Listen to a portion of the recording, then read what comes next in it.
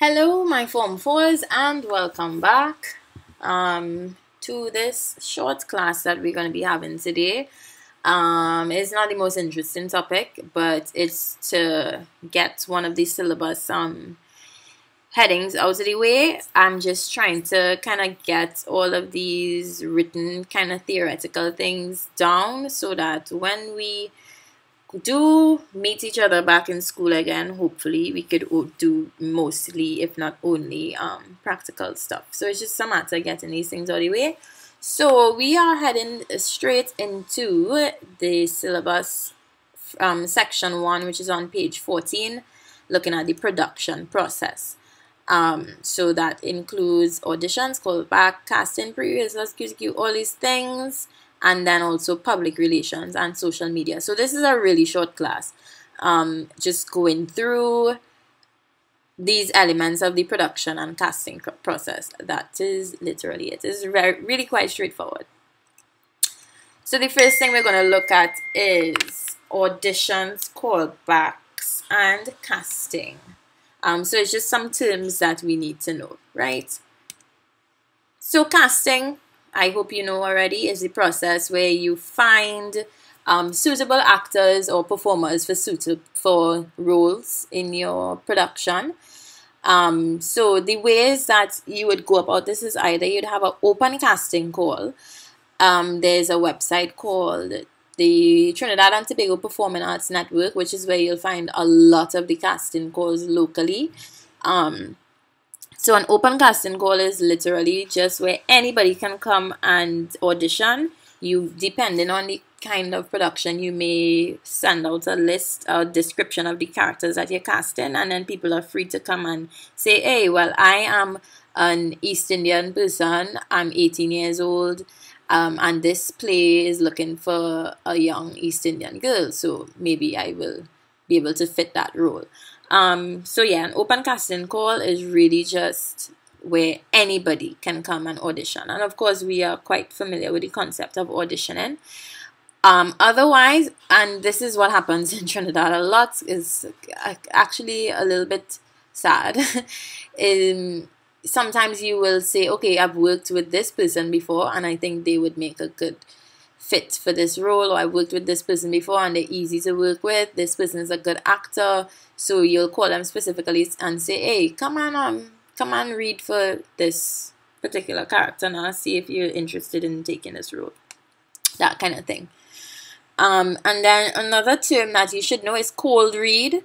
So a lot of times in auditions, you'll do a cold read, which is literally just where you have little to no preparation before you go into reading a script out loud.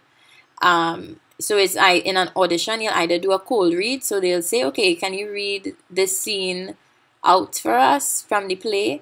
Or they might ask you to prepare a monologue, a dance, a song, if it's a musical, and you come and just perform for them what you already have prepared. So in the casting process is usually done by the director and the choreographer. So they will look and see, okay, well, for this play, I want it to be very diverse. I want people of all different ethnicities. So they will look at the people who audition and pick them accordingly. And then they will create a short list of people. So they'll see all the people from the auditions and say, all right, I have 5 roles, but I have 20 people who I think would be good fits. Let's call them back for callbacks. This doesn't always happen. Sometimes they're not callbacks. Sometimes you just have auditions or you don't have auditions at all. And you just cast accordingly and you go straight into rehearsals. But sometimes, especially with big productions, they will have a first round of callbacks where they call back 20 people and then they narrow it down again, and they might have a second round, or they might just have one round of callbacks just to make sure that whoever they picked is who they really do want to have performing. And of course, if you have 5 rounds of callbacks, the last set of people to make it through the 5th round are the people who will make up the final cast of the show. So next we're looking at pre-rehearsals. So the kinds of meetings and the kinds of discussions that will have to happen perhaps after you've cast and before you even go into rehearsals. So you'll have pre-rehearsal meetings which will be held between the production team and the creative team, and that's really just to make sure everything is in order, to set deadlines, to make sure everybody's on the same page, they know what's going to be happening once they go into rehearsals. And then once production starts, you'll end up having production meetings.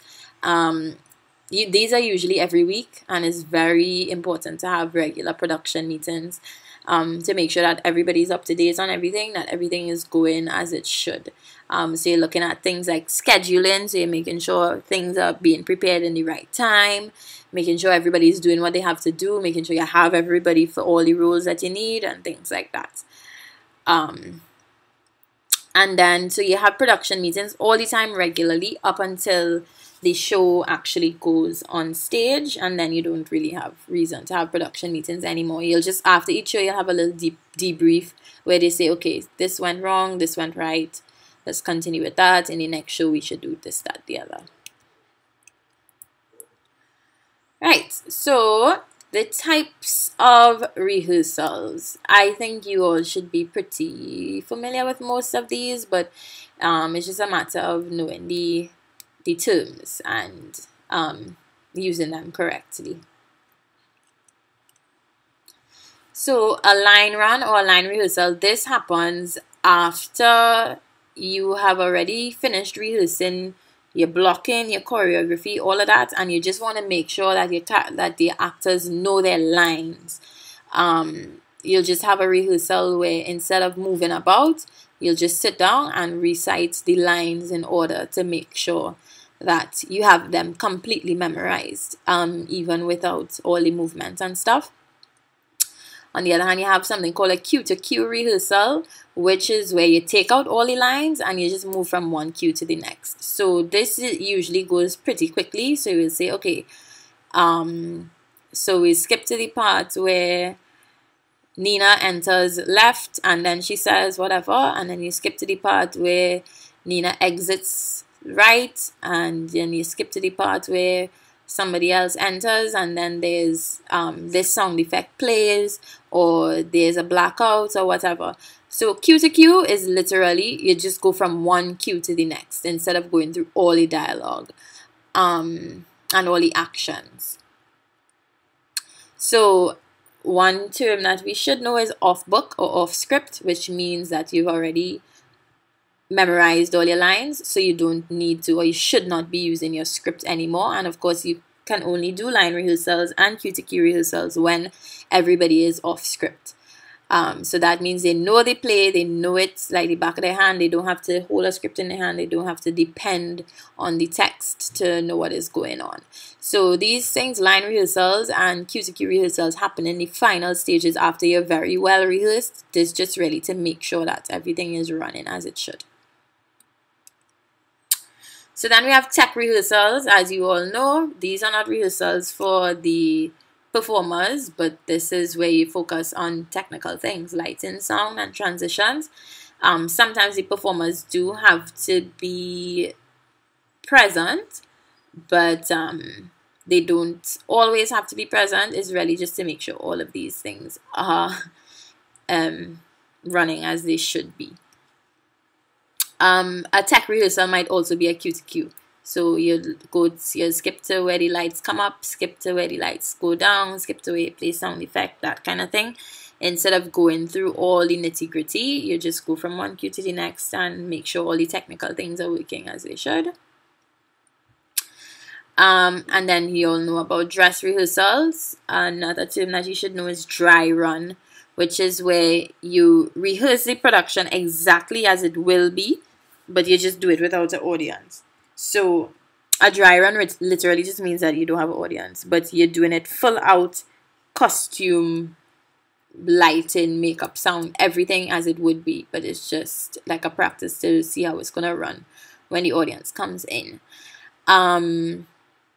Yeah, so dress rehearsal, as the name suggests, is when we get into costume and you dress up as you will, on the opening night of performance.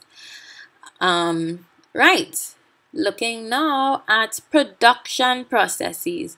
So these are the little things that you do in between and on the way to the actual show night itself. So a load in or get in is where after you've rehearsed, say maybe a few days before or the week before your actual performance, you're going to move from your rehearsal space into the performance space. This is called a load in or a get in. And it's mostly about moving the set and the props in, and also hanging up the lights and the equipment that you're going to use for the performance. And then on the opposite, a get out. The get out is where you move everything out afterwards. So you put everything into storage, you strike the set, take down the lights, get all the actors out of the space, get out, and go wherever you had to go after that. And of course, I hope you know that the process of taking down the set is called striking the set. So in looking at social media and public relations, I did tell you all that this was going to be a short class. So we're just looking at some of the things that you might want to post online, or you might do in order to promote your production. So we're going to use Tija and his brothers as a case study, just looking at some of the things that they would have posted on their Instagram. Most times you'll have a social media manager who might also be the creative director, or somebody who is on the creative team, or it might be the producer, or you might actually hire somebody separately, a photographer or something, to be your social media and public relations officer. So you can see here, this was from the auditions. So they are not just saying that auditions are going on, but also inviting people to come and audition. When rehearsal started, they're kind of, prepping the audience for something that's going to come. So they're sharing photos from rehearsal to get people excited. They will also share the date from before, tell you when it's going to be, where it's going to be, so people start anticipating then. So then you might do something like a countdown. Here you see 3 weeks away, and they're advertising tickets. They're telling you where to get tickets, telling you the venue, all these sorts of things. So you'll have a photo shoot and stuff, hopefully, to create content for this. Things like this, which is where you work with, so they worked with Answer McCall, which is a non-governmental organization.